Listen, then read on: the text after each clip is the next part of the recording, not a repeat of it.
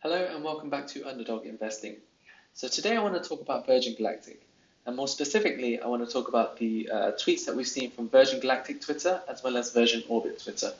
Before I jump into the video, I'll be grateful if you can smash that like button and subscribe to the channel. Now starting with the Virgin Galactic stock, you can see that pre-market we're at around $32, and that's a 5.4% increase compared to where we finished on Friday. Now that might not seem significant, especially as we've had some really exciting news from Virgin Orbit and their successful launch on Sunday. We probably all thought the stock price would be higher than this pre-market. But I'm just going to show you a few reasons why I am personally very happy with where we are in terms of the stock price so far. For that, we need to have a look at the 1-year chart. Now, as you can see, since the IPO, there's only been 2 previous times when we managed to hit $30. That was in February of 2020 and December of 2020. So the fact that we actually managed to hit $30 and actually stay above $30 is actually a very impressive sign. And what's even more impressive is the fact that we're actually managing to set higher lows as we move along. So just a few times, just to demonstrate this, in March you can see that we hit around $10.50 as a low. And then in June you can see that it's around $14.5 as a low. In September it was around $16.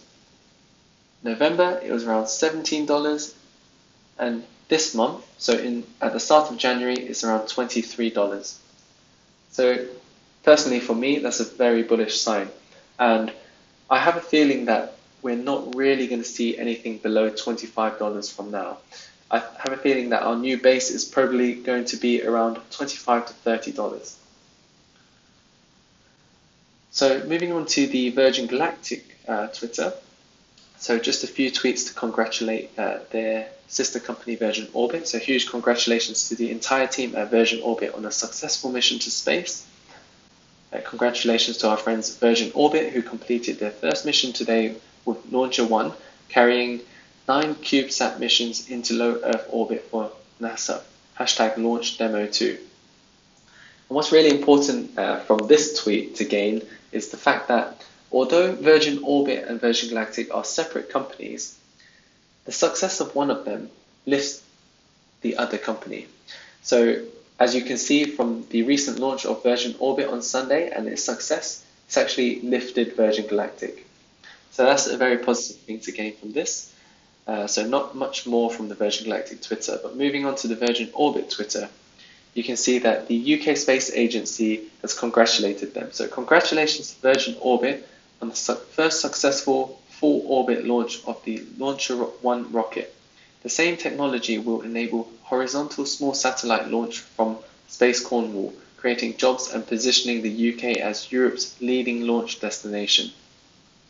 So that's actually very encouraging for Virgin Orbit. One of the things that I wanted to mention regarding their success of their recent test launch is that we have to remember that Virgin Orbit's first test launch back in May was actually a failure. And the fact that they've managed to learn from that failure and turn it into a very successful launch as we've seen on Sunday gives me a lot of hope and optimism that Virgin Galactic will be able to do the same. I have a feeling that Virgin Galactic's learned a lot from their first test flight. They've actually updated us on the 7th of January, I think it was, that they're actually fixing the issue, and hopefully we can see another test flight soon.